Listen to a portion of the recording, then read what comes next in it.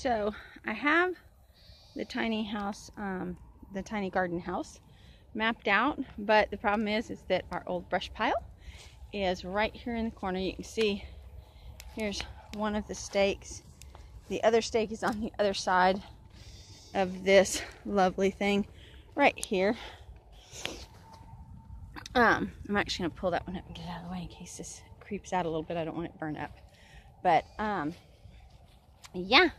So the first thing I'm doing, the 5x5s arrive tomorrow morning, which is our normal podcast time. So, I'm hoping to get this burning real good and let it smolder all night.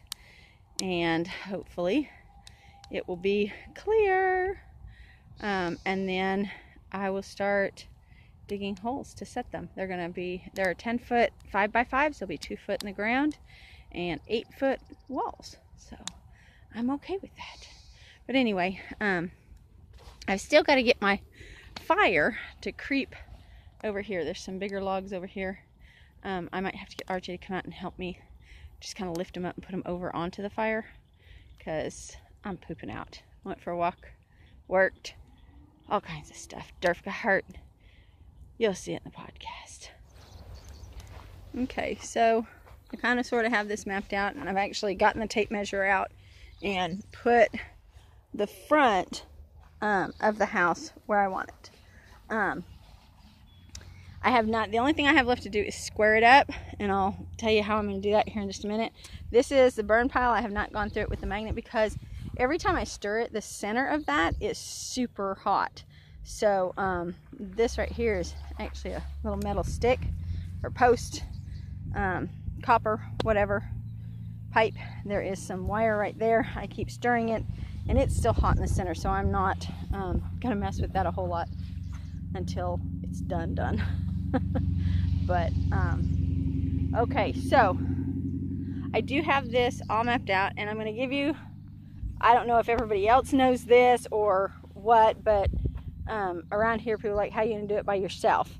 You need 2 people to hold the measuring tape, blah blah blah. No, you don't. Use your measuring tape backwards is what I tell them. All right, so this is a 12-foot measuring tape, and I want my posts 10 foot apart. So I use this little button right here, lock it in the 10 foot. I started with that corner right there, and I know this is where I want the corner of the building to be. And I actually went across there, down, you know. So I've come to the last one with this locked at 10 foot, okay? Make sure that when you put it up like this, it'll lock right in there, and it's on the 10 foot line. And then I just come right down here, and don't pull, just keep it taut, put it in, voila, 10 foot, okay? It doesn't have to be really hard, and you don't have to have 2 or 3 people to do this. I just do it. I'm so used to doing things by myself. I don't know if that's common knowledge or not, but that's how I do it. Now to square it up, once I get the corners 10 foot, I really just come out here and I do the same thing I did with this. Okay, I did 20 foot across here, just 10 and 10, and I literally only stuck the stake at 10 foot, kind of, sorta, and that was just for measuring purposes. All right, so then what I'll do is I'll go back and I'll take this off and let that kind of go. I need to tighten it up a little bit, hence why I have a slip knot over here. But I tighten it up, and that's going to actually show me right in there where I need the center ones. So the center ones are placed for 10 foot, but not super. Then I'm just going to pick this up and give it a twist. And shove it in at 10 foot. And I'm trying to do this, I'm literally trying to do it one-handed now. But right there should be perfect.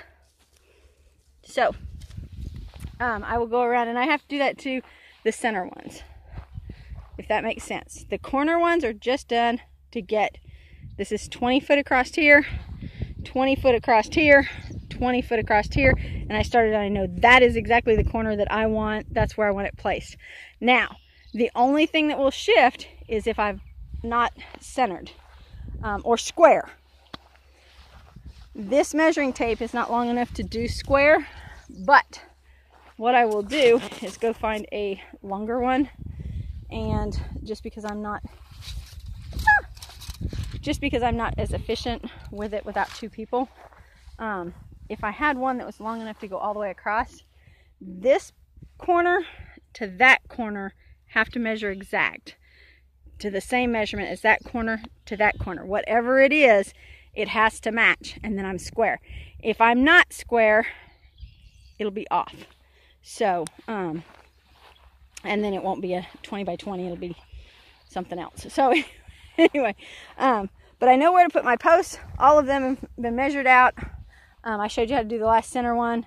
And if you look, it looks pretty square, pretty in line. And remember, these are tent stakes, but it's going to be 5 by 5. So when we dig where that tent stake is, it's going to be a much bigger hole. This will get cleaned up probably Wednesday, because I have to work. I might do it tomorrow night, but my 5 by 5s are sitting at the lumber yard. I just have to go get them. So Wednesday I plan on starting to dig holes and getting those posts set. The quicker I can get them set, then I order the trusses, and then I start putting up headers and actually getting things set up, and it'll be a little frame of a house. I'm super excited. So